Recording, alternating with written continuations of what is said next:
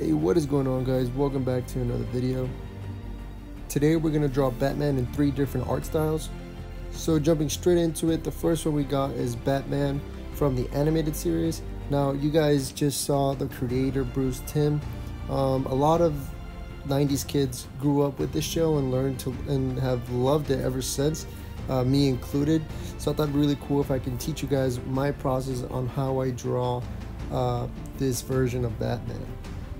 And as always, we first start off with basic shapes, and then we start outlining the basic head shape and everything else that is in the photo.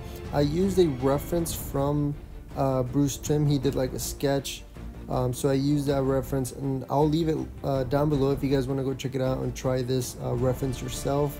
I'm not gonna lie to you guys, it was a bit of a challenge trying to get it just right, especially the chin. For me, at least, it was very challenging to get it right. Bruce Timm was a master at his own craft, and you just can't mess around with the iconic face shape of this Batman. It was something that, again, so many people love, me included. So I wanted to make sure that I got it right. So if you guys don't get it right the first time, it's okay to go back and erase and start over, or just fix little things. Now I'm doing this on an iPad Pro, so it is digital, but you guys can do this on a piece of paper just using a pencil. Of course, try to be more cleaner with the edges. I'm kind of just doing a very rough outline of what I want to do, and then I go in with the ink later on and really define those shapes that I created earlier. Now his style is so simple but yet so unique and elegant that it can be challenging again to mimic it. I've always drawn Batman more of a, I guess, comic book style, more Jim Lee type of style, I guess, which you guys will see in a second. But again, going back to this one, it can be part of a challenge just because it's so simple that it makes it harder to mimic it. And that's why I said that Bruce Timm was a master at his craft. And it's certainly a style that has, stood against the test of time.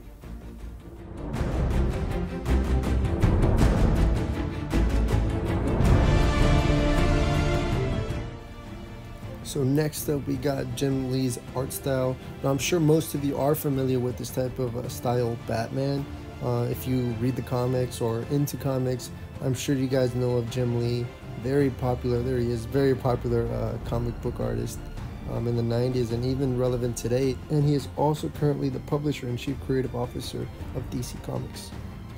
Jim Lee is basically the reason why I got into comics, if I'm honest. I loved his art style. Well, I still do, but when I was a kid, I fell in love with this art style. In fact, that's what made me want to become a comic book artist. But again, as time goes on, you learn new things and you tend to go off on your own path. And I certainly will always love comics and always try to, I guess, not mimic it, but draw in that style as I'm doing now. And Jim Lee, to be honest with you, his technique, his master of the anatomy is truly amazing to watch. I don't know if you guys have ever watched his videos. He has a Twitch account, and he goes there live sometimes and draws live, and I think it's really cool to watch. Sometimes I've even drawn along with him. And that's actually the point of this video. This video is for you guys if you guys want to draw along with me. If you need to pause the video at any time, I mean, obviously you can. And sometimes I get questions on why I tend to quote-unquote copy or mimic these art styles.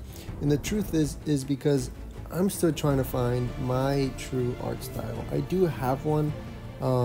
If you guys go into my Instagram, it's at @BarMarlin. You guys will see that I tend to have a very consistent art style through all my work. And I love exploring different artists' work and just how they do things and how they go about shading and creating these shapes and making them look 3D, making them look real, and just different techniques to use. What are you guys seeing here on the screen is called hatching. and then you'll see a little bit of cross hatching. Now this is what a lot of comic book artists use to create that cell shading, which is really cool. I learned this way back when I started, and again, I learned this through watching videos and just looking at comic book pages. Sometimes, I'll be honest with you guys, I didn't even look at the words. I just love looking at the artwork that these artists put in each and every page. The only unfortunate thing about this method is that it takes a long time. As you guys will see, there is a lot of cross-hatching and hatching that goes on in order for you to get it right or make it look like you want it to look. And right now I'm showing you guys an example of hatching and showing you the arrow is where the light is coming from, so you guys kind of get an idea on how I determine the lighting situation. But again guys, I would probably speed this up because again it takes a long time, but if you guys need more time, just take your time, work on it, make it look good, make it look how you want it to look. And like I said, I used a reference, so I didn't really have to do a lot of thinking when it came to the lighting situation, but I just wanted to show you the overall aesthetic that Jim Lee uses, his technique, and how he gets or does his masterpieces.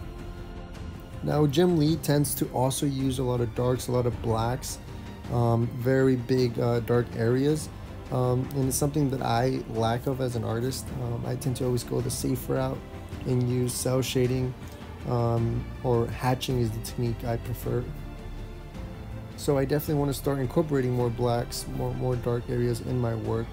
I just think it gives it that really cool aesthetic, that darker theme drawing, and really adds depth to the drawing and a lot of contrast, which is also visually pleasing to the eye.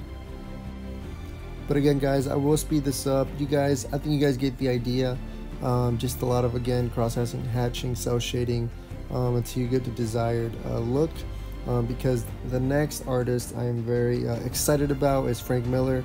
I loved his Batman, and I also I know a lot of people not hated, but didn't like Ben Affleck's version of Batman, but I personally did, just because it was my favorite iteration. I think it was very true to the comics, and I like the approach that they used, which was Frank Miller's Batman, very bulky, brawler-like Batman, which I always wanted to see on screen.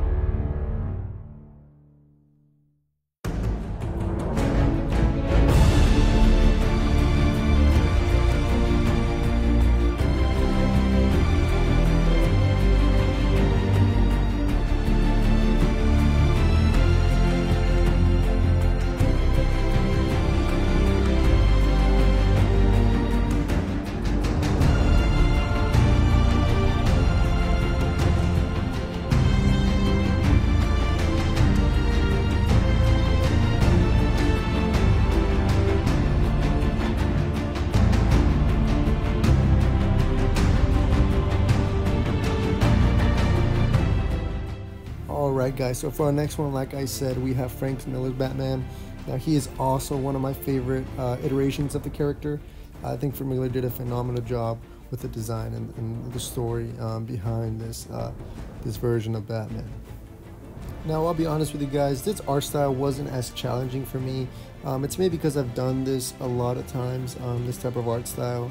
It kind of reminds me a little bit of mine because he uses the technique of hatching, which I tend to do a lot in my personal art style.